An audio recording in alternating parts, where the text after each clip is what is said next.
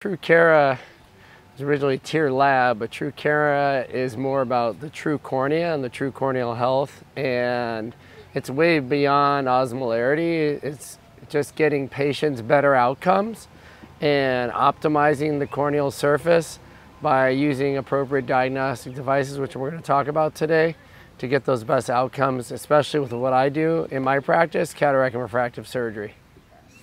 So most things we do in practice are like corneal staining or tear breakup time, and patients don't understand what those things mean. With osmolarity, it's an objective test. There's a number. It's kind of like the A1C for diabetics. There's a number tied to it, and patients understand they want to get the number perfect, and if the number is bad and hyperosmolar, I can tell them that this is going to impair their ability to have a good outcome. So we can treat them ahead of time, preoperatively, get the ocular surface optimized. And in my practice, we do at least 40% premium IOLs, so it's really critical that we nail this ahead of time. And having an objective test with osmolarity helps me get that optimized as quick as possible. And patients will believe and the expectation set, so they actually will care about treating themselves to get that number normalized. Yeah, so the Epitropoulos study was great because it showed at least 1 in 5 patients were hyperosmolar, and there was great variability, and it actually impaired their keratometry readings. So it gave us inaccurate IOL power calculations.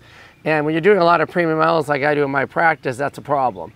And you don't get a second chance with premium IOLs, and if you don't get the outcome right from the beginning, you have a lot of chair time with patients. So I look at that study to just support why we do osmolarity and minimize the chair time we get post-operatively.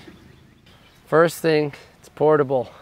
How easy this is. It's small, easy. My staff will actually put it in their pocket, can go room to room. You don't have to have it tied to a base anymore. The other thing is it's precise. It only takes about 15 seconds to get the reading and do everything, and it records the readings in the device, so we can go back and enter them into the EMR system, so you don't have to rush and enter it right then and there. It'll restore several readings, and you go back and add them all into your EMR system. We call it Scout Pro. The beauty of the new device, it's portable. I'm holding it right now. It's lightweight, only takes 15 seconds to do the whole treatment. We can record, my technicians will carry it in their pocket room to room. They can record several readings, so they don't have to attach it back to the base and then enter the reading in the EMR system. It will hold the readings. They can do lots of rooms, lots of patients, and then enter the readings in the EMR system later. So it's precise, it's portable, Scout Pro is making our lives easy to record osmolarity readings. You know, in my practice, I have up to 40% of premium IOLs.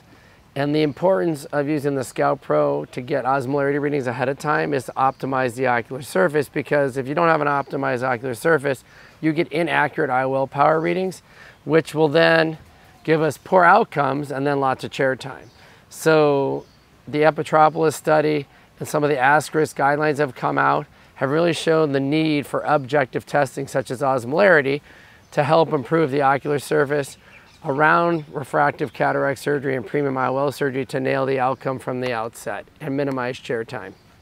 For those who currently use the older system or have never used the Scout Pro system, osmolarity testing in general is critical for various reasons.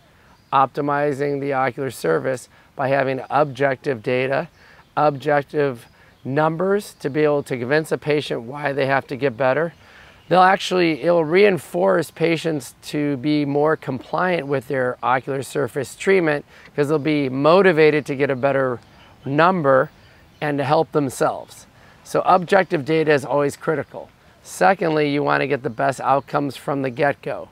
Whenever you have to do enhancements and anything else in a refractive cataract surgery patient or a pure refractive surgery patient, you add chair time. When you add chair time, you have unhappy patients and less referrals. So osmolarity has become the objective standard, in my opinion, to optimize ocular surface and get the best outcomes in refractive cataract surgery as possible.